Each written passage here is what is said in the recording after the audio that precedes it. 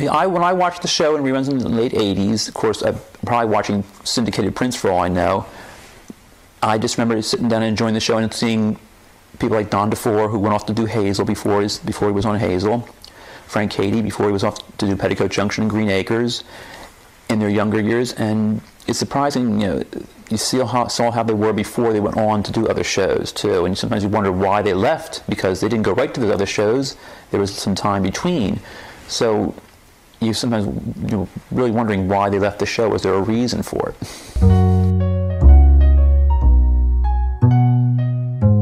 I'm thinking it's the same. It was a family show. Like I Love Lucy had Lucy and Desi on the show together. Here you had the entire family, the husband, wife, and the children, and you watched the children grow before their eyes. And it's surprising, a show for 14 seasons. And I checked the ratings too. It says only one season out of 14 they made the top 25, but yet it still endured. I mean, it probably has a lot to do, I'm sure, with Ozzie Nelson and his business sense. Going to the sponsors have to believe in you to keep on the air. Not like today, where your sponsors have to pay millions of dollars for a show, and if they don't like you, you don't even last 13 weeks anymore. You're off the air in a matter of seconds.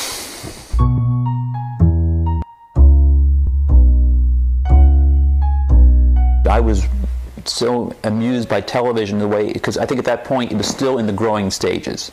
The 50s, it was, it was still a virgin territory, more or less. In the 60s, they kept trying to break new grounds.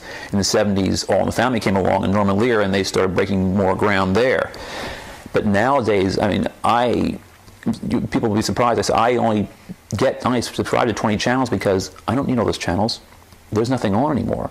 Somebody was reading a comic in the paper a couple, maybe a year or so ago. Around 60 years ago, we had 2 channels. We couldn't make up our mind whether to watch the Ed Sullivan Show or the Comedy Hour. Now today we have over 200 channels and can't find anything to watch. And I said, well, don't look at me. I only get 20 channels because I don't need those channels. There's nothing on.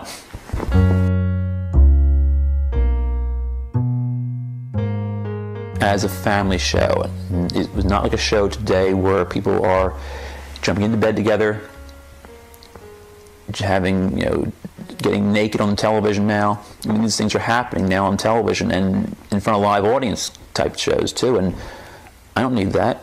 I mean, whatever happened to the olden days?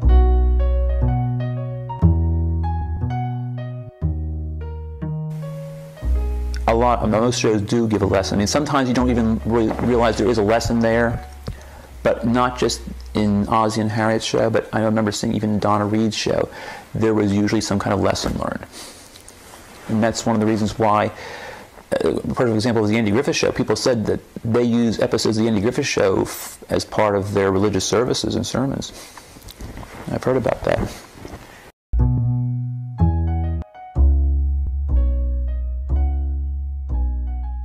From TV shows on DVD.com, when people have mentioned certain shows, and I said, well, if you really want to know when they're going to come out in DVD, go to that website, create yourself an account.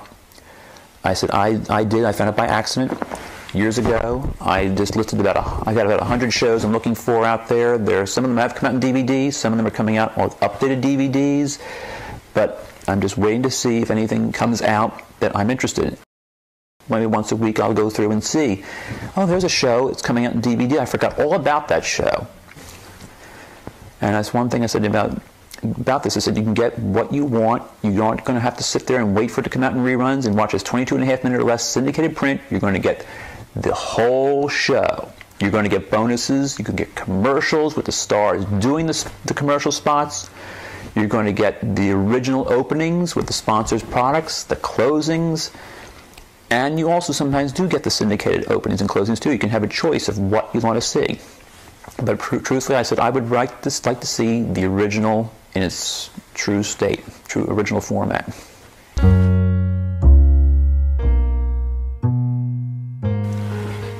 I was with somebody in a family that their daughter was going off to be a missionary for the Mormon Church back in the early 80s. And one of the ladies came up to do a presentation, part of her send-off, and she put these potatoes on the table. And the first potato was the commentator, the one who just talks about. The next one was the spectator, the one who just sits there and watches. And I can't remember any of the potatoes. The last one was called the particitator, play on words. And she said at the end, this particitator is the one that goes out and actually does it. I think we should all be participators. So here was a chance for me to participate in this and give my support, sponsor, and try to give as much support as I can to a project that needs to be done.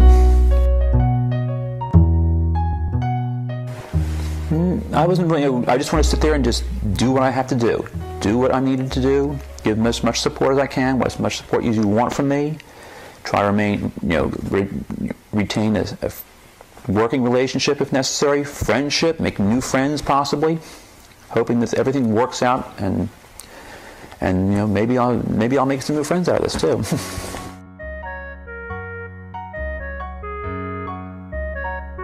I'm staying very relaxed. I said I just want to see this through and see the finished product and see everybody else's reactions, how surprised they'll be if they see this part with me speaking.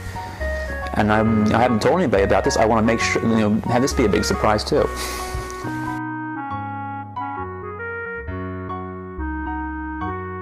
Sometimes I wonder if you could contact one of those places like Antenna TV or TV Land or Nick at Night and do an Ozzie and Harriet marathon, possibly, to show that, or let people know the incomplete series will be coming out in DVD, and that they'll be loaded with bonus features.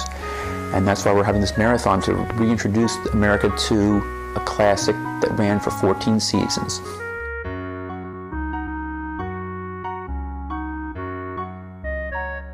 Yes, I'm sure it does, because enough people did sponsor this project in their own way. And enough people do remember the show. And even though, our parents and grandparents, or some of them are no longer with us, the children that saw the show in the 1950s do remember the show. And the people the generation that came after that, some of them saw this in reruns, if it was available in reruns. And maybe it's a good time to reintroduce it on a major cable network to help boost it up again.